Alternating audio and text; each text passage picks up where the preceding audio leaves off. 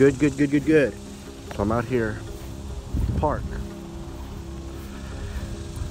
Oh Lord, he has a constitution as soon as we get out here. The wonderful thing about this park is they have, oh, her too? Going double doo-doo on me immediately? Well, this is healthy. All right, so either way, I'm gonna use that thing to pick it up here because you gotta do your deal. Oh, you see Hexic right now? Went over there and lifted her leg like a male dog to piss over this dog's dookie. That's a dominant bitch. That bitch is like 15 years old, and I don't know another like 15-year-old dog that looks okay. But guess what? I think you might be like 2, but I don't know a 2-year-old dog as beautiful as hers. But I don't know a 15-year-old dog is like beautiful as good shape as this dog. May I tell you, this dog has never had consistent kibble, never. She's always had the benefits of raw meats, chicken, beef, never any pork. She's had chicken feet raw. She's had meat that's been lightly cooked. Like I feed her chicken medium rare. She's a dog. You don't want to cook chicken all the way through, especially chicken bones, because then that's when they brittle and it can be harmful to your dog when they digest it. So look how fantastic she looks. She gets goulash every day. And the goulash is very simple, yeah? Sometimes it's tuna based, but it's basically just water, and I take over whatever appropriate leftovers I have for my meal that day. I put them in a pitcher, water. Normally I'll put a can of salmon in there, or a can of tuna in there. I mix it up, throw a little white rice in there. The 5-minute Insta rice works great. You throw it in there and you mix it. If you have one dog, you can make enough for 5 days.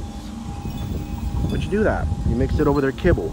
And sometimes she gets expensive kibble, sometimes she gets the cheapest fucking kibble. Because you know what? It doesn't matter if you feed your dog that expensive kibble all the time, if that's all they fucking eat. They're not gonna be as healthy as this dog.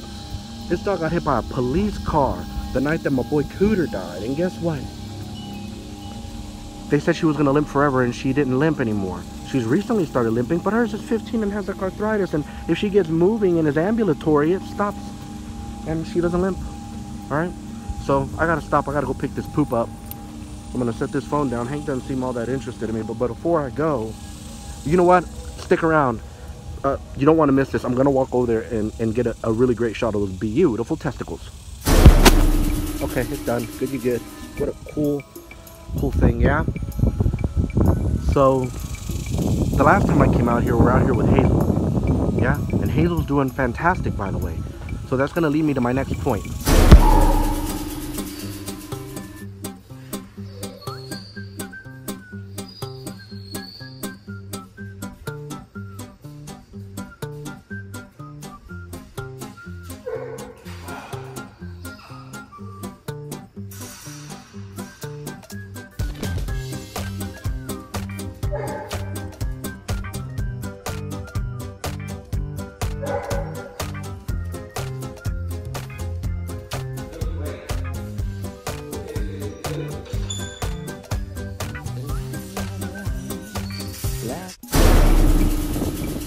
So this is the thing. Oh, let me get you guys that shot of those beautiful testicles like I promised, okay? And this story actually involves beautiful testicles. So, you know, I had that doodle Hazel in with me for training. Hi, handsome. Good, good, good. Look at those beautiful testicles. Hey, handsome. I'm trying to get a good look at those beauties. Looking at those beauties. Wow, they're beautiful, Bubba. Oh my God, look at that. Thank you. Thank you. Thank you. He needs to be on TikTok. Good, good, good. He's so thick. So either way, with Hazel, yeah, we have you know, we had a situation with her where, so her mom enrolled her dog in my 4-week program. Okay, good sit. But with all the dogs, you know, I like to get like 4 full weeks of training. You can see me talking about this with her at the pickup video. So it needs to be like you were a dog biting her, man. Do you see what I mean? So it looks, you'll see where she goes with my doodle Maggie. Man, they're gonna bite the hell out of each other. Right, you're gonna see. So look, no, look, so look. You saying the all you're doing there, madam, I'm telling you the truth is, look, you're creating a drama. So look. And I pinched her because I saw her snap at me. Not that she's being, yeah, she's real, look, ooh, she's real dominant, dude. She's listening. Oh, look. No. I'm let you do it. Yeah. Good. Damn. She's like I'm here for an exorcism. So I like to have 4 full weeks. So this is what I do that other trainers don't do. If you pay another trainer for 3 weeks, it's going to be 3 exact weeks, and they're going to do whatever it takes to have their dog perform at the level they want the dog to perform when they demo the dog for you, when they drop the dog off or you pick the dog up, okay? So that's just the way it works, shenanigans. So with me, if I have a dog in the first week or two, the dog is nervous, I don't like to burden them and push myself on them, because dogs, like humans, if they're in a state of paranoia or uneasiness, nervous, anxious, it's difficult to learn, to absorb, to assimilate anything and everything. So dogs take time to acclimate. And I've always been very kind and generous to people, always. In fact, this dog was with me for training. Her name is Moxie. Touch and start to walk straight. Good. Very good. Nip and turn to your left. There you go. Perfect. Perfect. So see, you're kind of, there you go. Perfect. Perfect. You're doing good. There, you're doing good. You're doing great. You're doing great. Turn to your left. Turn in on it. That's beautiful. Good job. Good. Turn towards me, please. Turn to your left. Start to slow down. 50%. Come to a stop. Apply pressure. You nailed it! Damn it! So with this dog, I went out to her family's house for free, to her mom's house for free. Did twice for free. Did a training session. Gave her the gifts to the kingdom, the coin of heaven. You do these things and your dog will never need to come with me for training. In fact, I even told her, hey man, if your dog comes out, if you come out for 3 classes, every 3 classes, I'll give you 3 days of boarding time, so that her dog could have come and enjoyed the benefits of a board and train program, of being surrounded by my wonderful pack of training dogs for free. And it would have been mutually beneficial, because when she would come out to work those dogs, I would in turn handle her dog while she handled other dogs. Good down, baby. It's so beneficial. But either way, life gets in the way. This is the thing, okay? Is that I have not had a much success having the kind of customers that are willing to come out to classes like Hank's mom and them. They're very willing to come out to classes. Okay. Shit.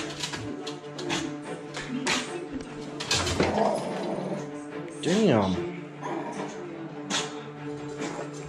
And if you try to grab her or touch her in this situation, does she get mad with you? Really like back, and she just like does this.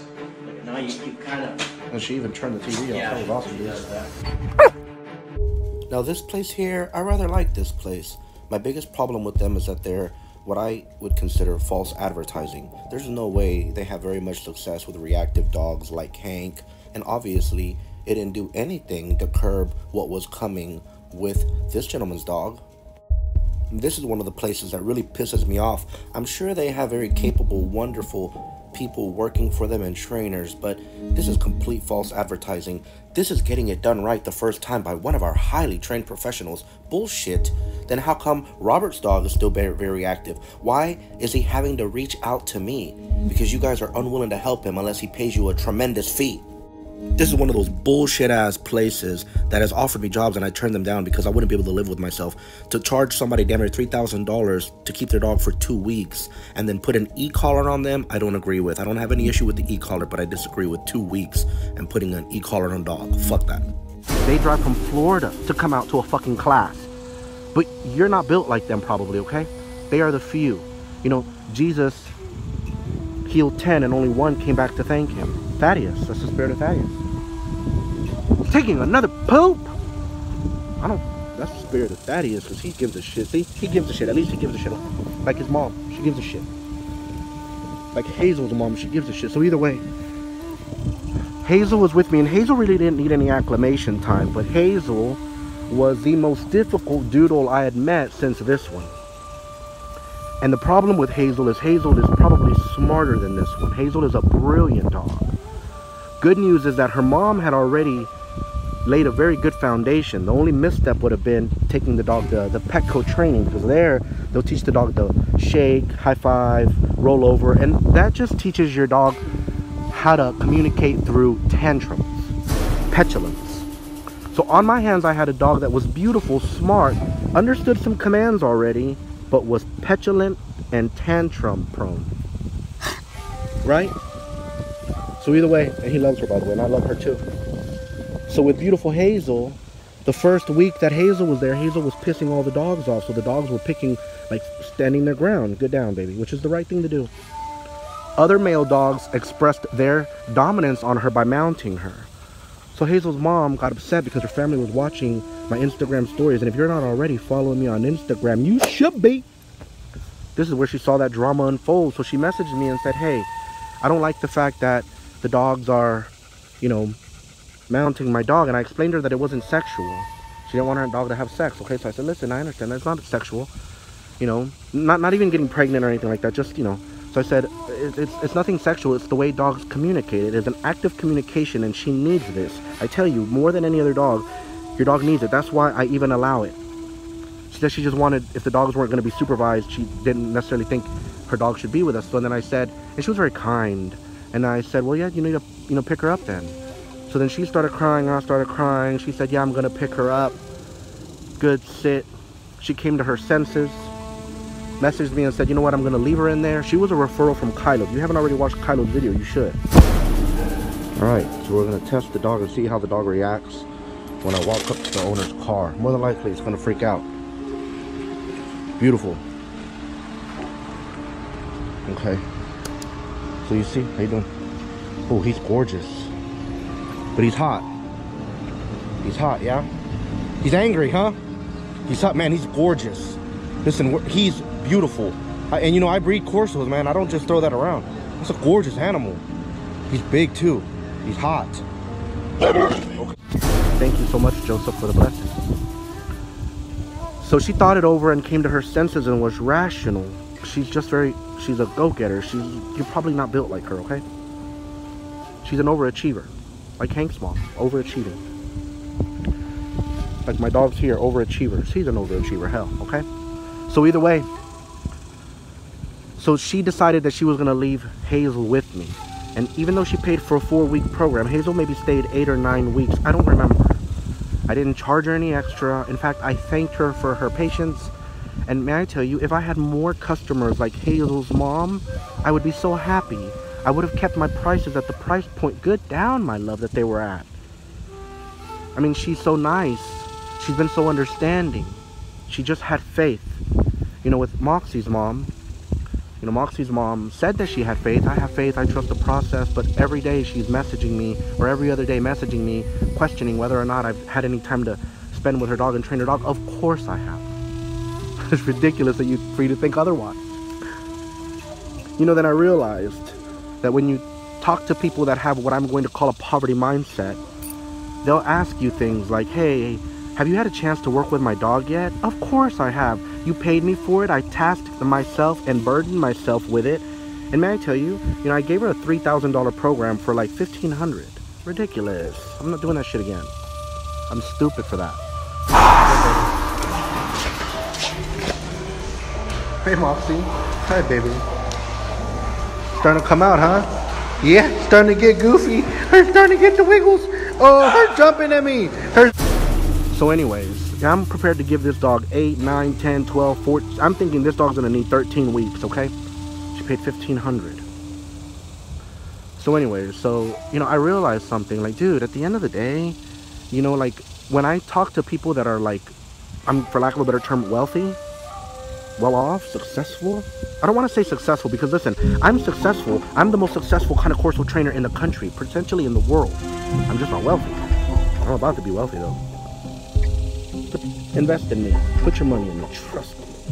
I'm the real fucking deal. ErwinValderramos, the dog messiah, the lover of dogs and persons, man. I tell you, and I'm sent, and I'm doing a new thing. But people are going to pay for this new thing because there's tremendous benefits for this new thing.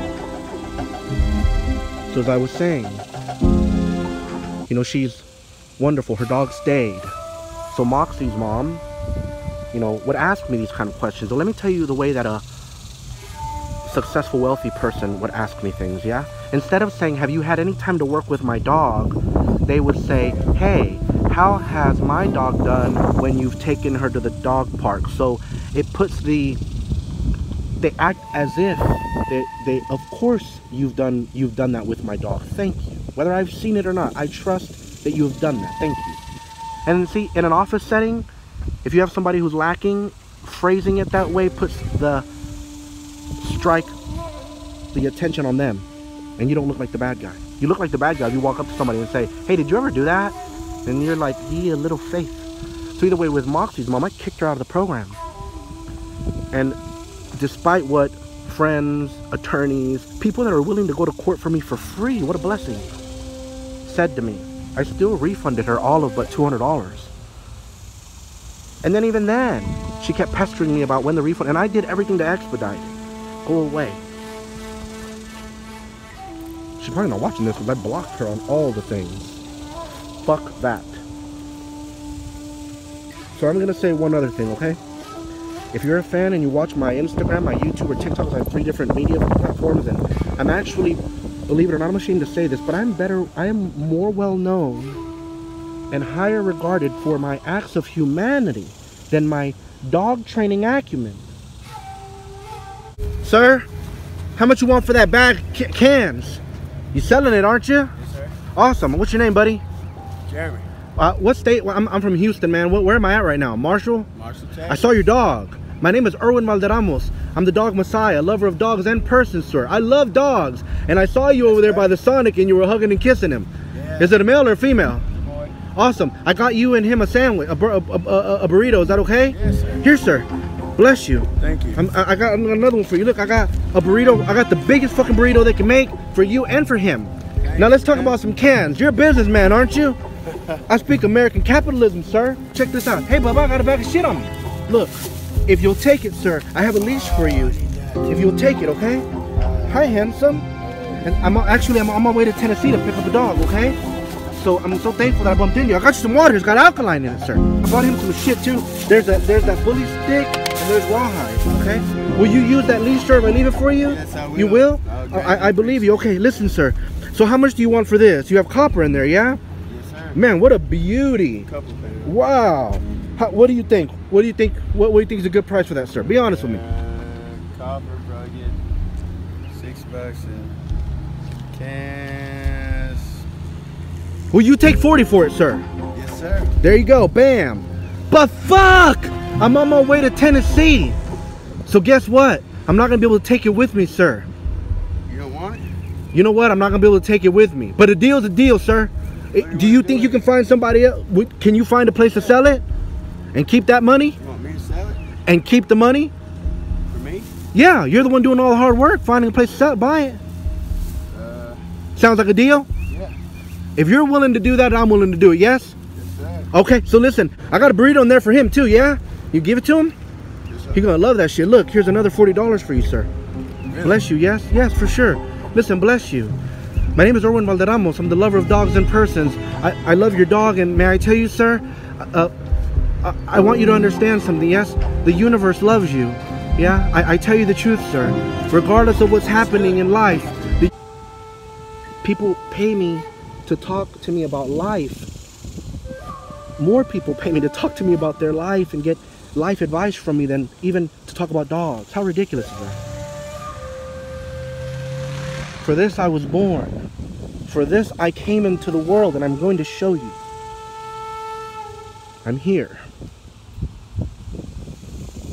The reality of it is this. Thank you for watching. If you haven't already, please do subscribe and paw the bell so you'll be notified the next time I upload another video. But listen, if you follow me, if you watch, if you subscribe, if you comment, if you like, please understand this. You are hurting me if you reach out to me and ask me for free advice. I give so much of myself already on YouTube, Instagram, TikTok. You know, when I go out and I give somebody randomly $40, I get flooded with requests from people. I had to turn my requesting off. People send me requests for send me $1,000. You just seem like a wonderful person. And then if I decline it, they message me personally and call me a fucking fake, a fraud. They're gonna expose me. Man, fuck people. I'm still the lover of dogs and persons, but people are hard to love. Dogs are easy to love. I love people the way people love dogs. People see me with this dog, they look at me, they might grimace, but when they look at him, they smile. he automatically has their favor. People have my favor. They lose my favor. So don't lose my favor. Or go away. Unsubscribe. Unfollow. Don't watch me. Talk shit about me. Go on Yelp and make negative reviews about me like other people have done. Fuck them. You know why? Because ultimately, if you reach out to me and you ask me for free advice, I am inclined. I'm altruistic by nature. I'm going to want to sit down and help you. But if I help you, it hurts me, because then that doesn't translate into dollars. So let me explain. I've been looking for investors and benefactors to keep myself to rise, to get to the next level that I know I'm supposed to be at. I feel it. But it's been impossible, because when I show them my numbers, when I show them, man, I get like 90 messages a day throughout, you know, email, TikTok, Instagram, everything, my personal phone and everything, you know, this number, that's right here, that number, okay? But if people reach out to me and they ask me for free advice, and then whoever is managing my information or my data at that time says, hey, you know, he would love to help you for $30. He'll take an hour with you. And may I tell you, a lot of times it's going to be more than an hour, because I'll just be so nice to you. And he would love to talk to you, and he'll be able to help you with all of your questions. So a lot of times those people get butthurt and get upset, okay? So even if you don't get butthurt, if you reach out to me and do not have $30 to invest in an hour talking to me, don't reach out to me. Be silent, be still. Reach out to me in other ways. Share, like, subscribe, follow. It costs me money to do this. My time and my investment, and everything is an investment. My time and my money is an investment. Thank you for investing time watching this video and hearing me rant. But I tell you, every day I think about deleting this shit. So stick around to see if I fail. Especially if you hate me, subscribe. Because you'll see, I don't give a fuck. I have other investments that are coming, and I'm going to make it happen. Trust me. Bless you all. Good, good, good, good, good. So be angry, but sin not. Commune with your own heart upon your bed. But when they do it, they are intense in the doing. If you are lukewarm, you're told in Scripture, I'll spew you out. Would that you're either hot or cold. But because that you are lukewarm, I will spew you out.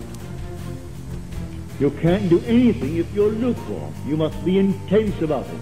No matter what you want, but you must be intense about it. Now let us go into the silence.